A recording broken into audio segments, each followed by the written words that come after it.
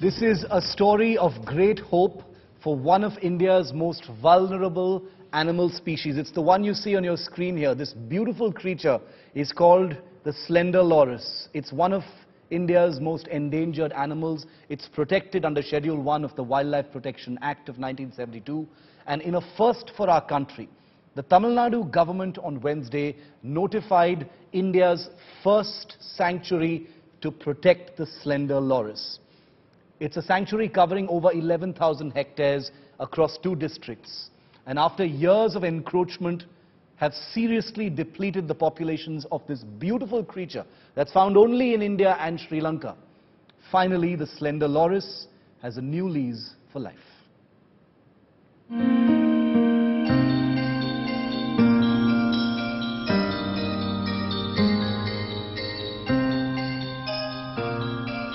They dwell in the trees, live a nocturnal life, and are among India's many endangered wildlife species.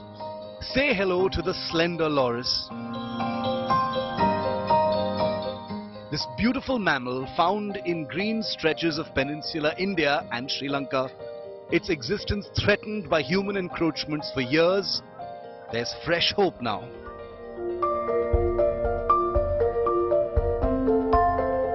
After years of process, including in courts, the Tamil Nadu government has notified the first Indian sanctuary for this endangered creature in the Karur and Dindigul districts.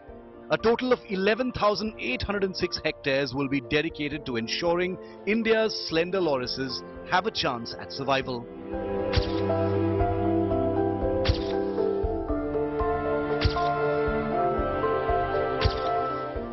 Slender lorises are protected under Schedule 1 of the Wildlife Protection Act of 1972.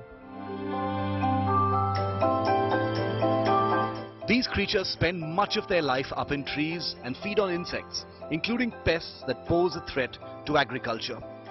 A key part of the lush terrestrial ecosystem of Tamil Nadu's forested stretches, deforestation and expansion of urban areas has continued to threaten their habitat over the years.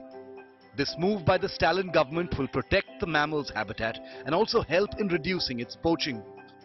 The demarcation of this sanctuary effectively provides several protections to the slender loris, with Forest Service teams on call to monitor populations, help animals in distress, and regulate any and all human activity within the demarcated limits. For a country with the kind of incredible wildlife diversity that India has, this move will go a long way. Today the slender loris, tomorrow may be the other creatures that remain threatened and vulnerable. With Pramod Madhav in Chennai, Bureau Report, India Today.